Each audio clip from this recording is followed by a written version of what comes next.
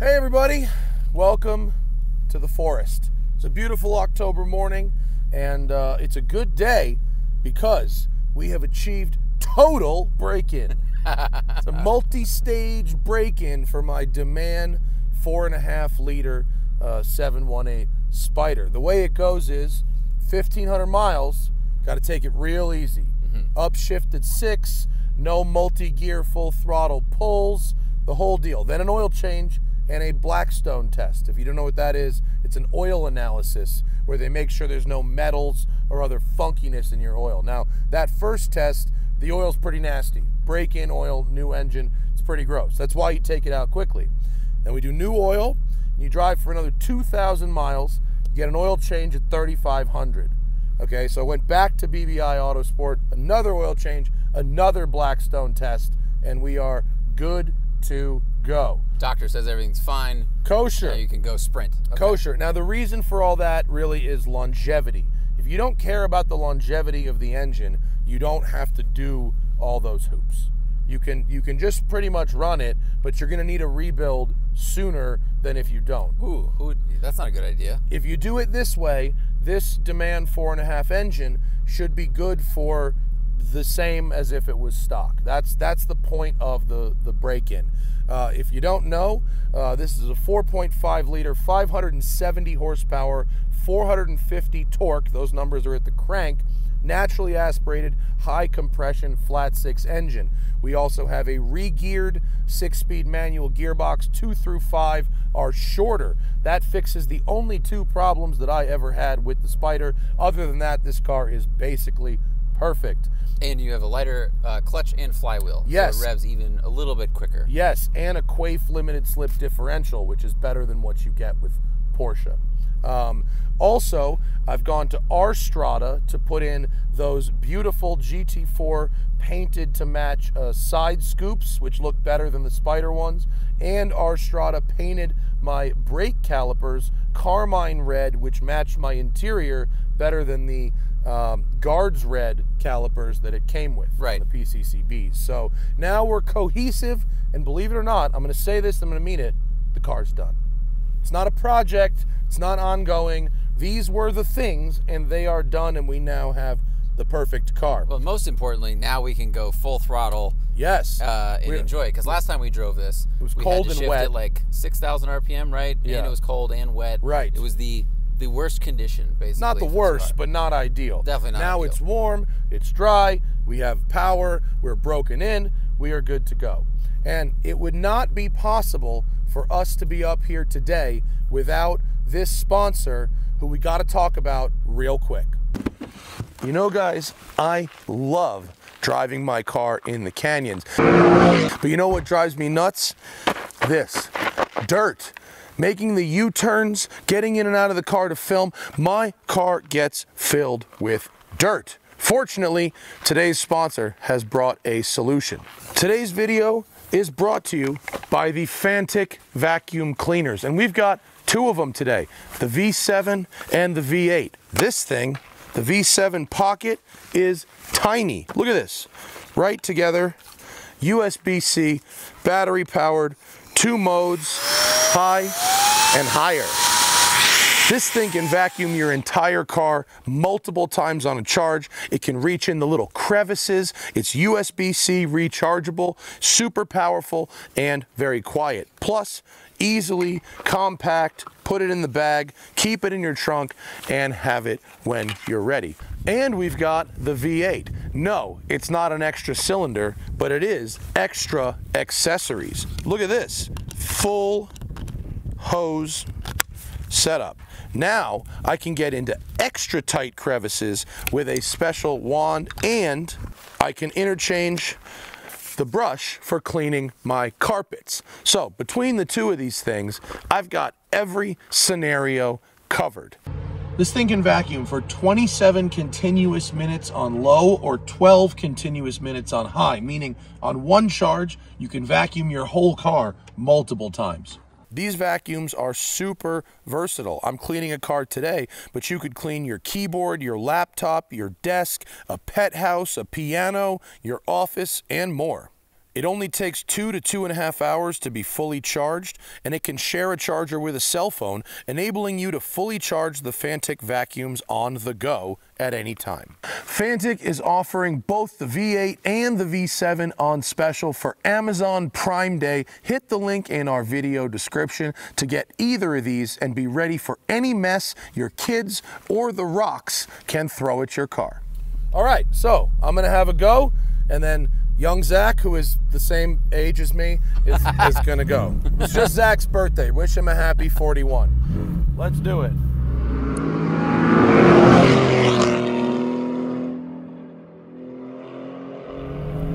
And torque.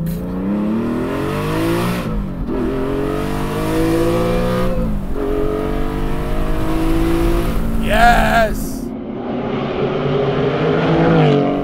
The crazy thing about this car is that it just doesn't sound like any other Porsche.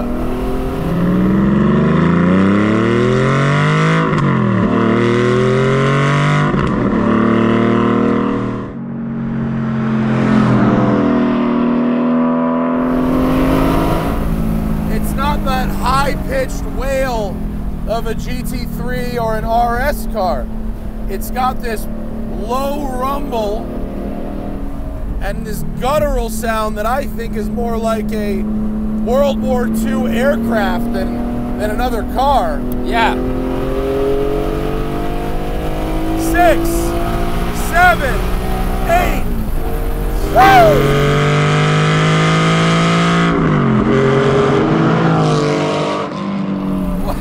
Wow! Wow! And what's great about this car is it has more chassis than engine from the factory.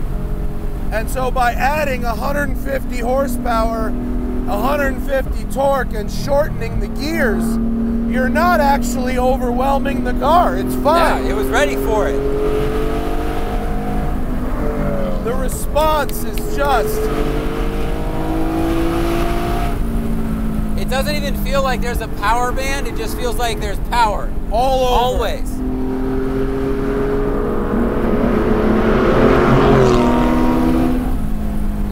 It's such a unique sound. I've never heard a car like this. Sounds like war.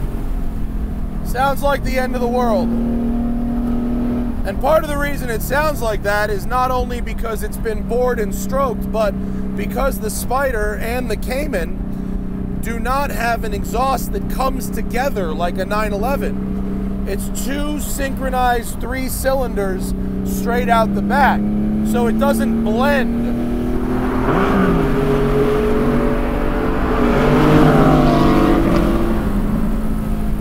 But at the top, you get a little bit of that Porsche drilling sound where everything gets really tight together. I mean, it's a very unique sound. And you do get some burble, but that is not a burble tune. That is what the burble tunes are trying to emulate. That is a true high compression pop and bang. This engine is 13.5 to 1 compression, which is very high, although the stock engine is 13.0, so it's already high. Well, stock engine's what, like 400 horsepower out of the 4-liter? It's 414.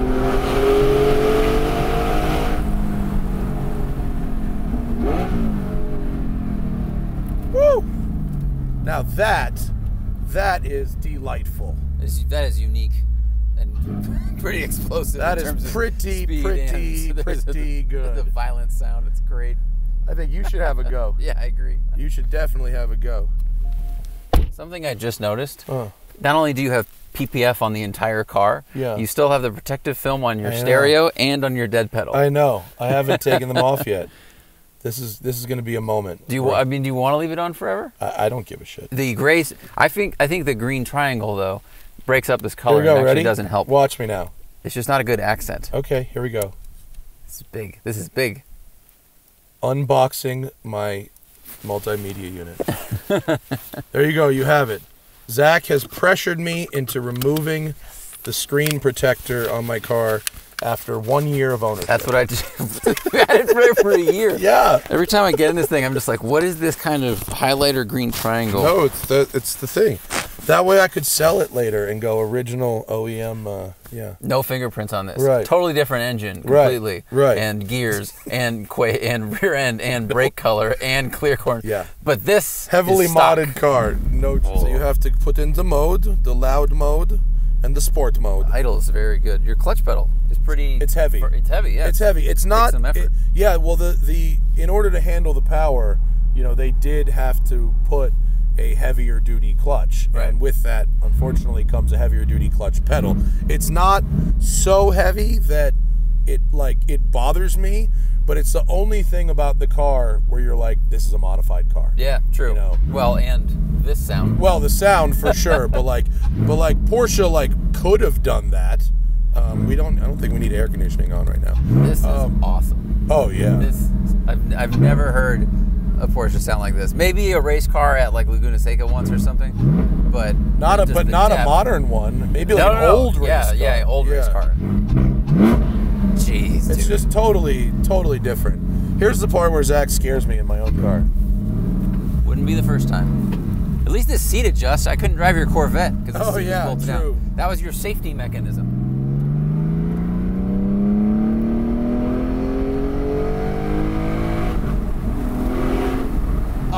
The echo off the wall. What? Yeah, I mean, good. It's about that torque shove from 3,500. That's what makes it a street car, you know, and not a race car. It feels like the torque and power band is flat. Yeah. Until you probably get to like 7, and then there's a little bit more. And the sound is intoxicating. That is absolutely great. It's just so different. Yeah. Jeez, okay. Revs up quick. I gotta get used to that. Yeah, light flywheel. I have driven this once before this.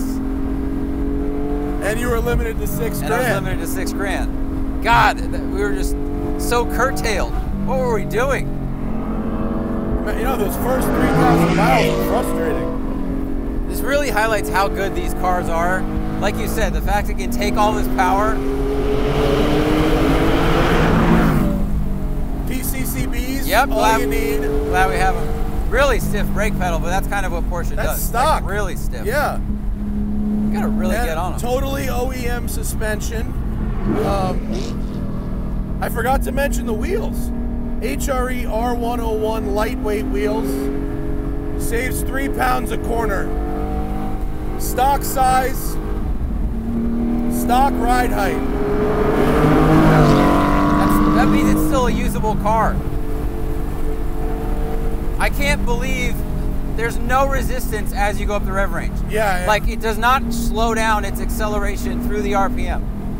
Whoa.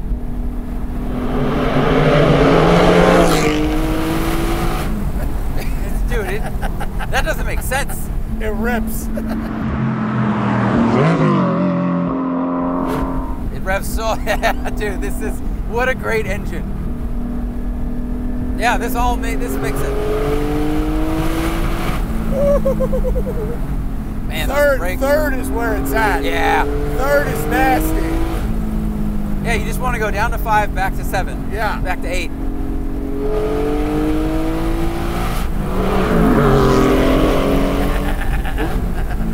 Wow. Dude, it revs so quick. Yeah. And I drove that 911 ST like 2 weeks ago. This feels like it revs up as quickly. Doesn't this accelerate quicker than that? Yeah, because that you had to get in the power band and then it really flew. But this is just, it's all power band. Like,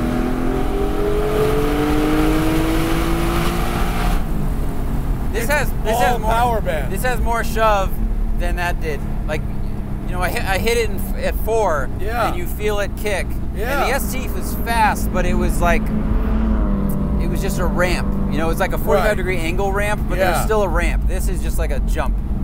Well, so, you know, that's the same thing with Spyder RS, which is, you know, almost the same engine as the ST. The Spyder RS, the GT4 RS, that's clearly a racing engine, right? Where if you keep it at 6,000 to 9,000, it's just crazy. But below that, it's nice, but it's not mind-blowing, right? Where this is a street car California Canyon hot rod, Yeah. where it's all about that power from 3. You know, you want to be able to squirt out of that second gear corner without going to first. Right. You know, you want to be able to have a real good passing power on the highway without dropping 2 gears. Or not shift too much if you don't have to. You know, some cars you have to like constantly change gear, and that can be fun. But this, I mean, you can just rip in third. Yeah. It smells a little bit like piss. It does smell a little like piss, but like, it's not the car. I hope it's not the car. Not the car. Okay. If the car smells like, no, the bathrooms are like right there. Okay. It's gotta be. Part out, yeah. For a second. No, that smells like piss, but we're downwind of the bathroom. Gotcha. Okay. Yeah. No, this car. Anyway, this car occasionally does have some smells if you get the brakes really hot or whatever. Well, you got to put the plutonium sludge in the thing. That doesn't smell like piss. I don't know what it smells like. I just know it's flammable.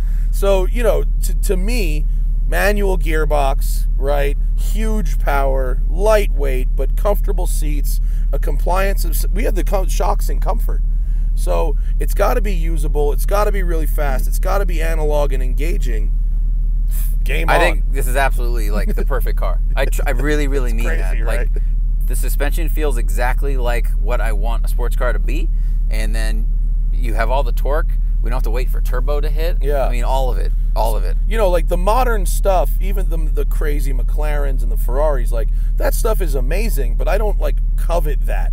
This is like the most modern a car can be while still just being insane and levels of performance. It feels old in the right places. The most analog a car can be while still being in insane levels of performance. That's what I meant to say. Yeah, it is a great assembly of eras. Crazy, right? Yeah. Yeah. I love it. It's the best. Shout out to Rick Deman. Shout out to HRE Wheels. Shout out to R Strada. Shout out to Larry Ammo NYC for all the amazing things that they've done on this car. Shout out to Porsche of Englewood, New Jersey for getting me the allocation. And thanks to you guys for watching, and we'll see you later. And remember, always fight your tickets. Use code TST10 on the Off the Record app available in the Android and iOS store, or go to offtherecord.com/TST.